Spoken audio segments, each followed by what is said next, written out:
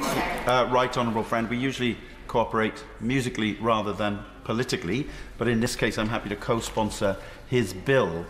Will he agree with me that the code of practice, the statutory code of practice he's proposing in this bill, perhaps ought to take into account the poor response by parking companies to inquiries by our constituents, but also by us as MPs? I wrote to NGPM, Madam Deputy Speaker, one of these parking companies, in September of last year about a constituent of mine, Anne Martin Jones, and had no reply. I wrote again in January of this year, had no reply whatsoever from that company. Doesn't that show that in this case, some of the companies in this industry are actually cowboy companies?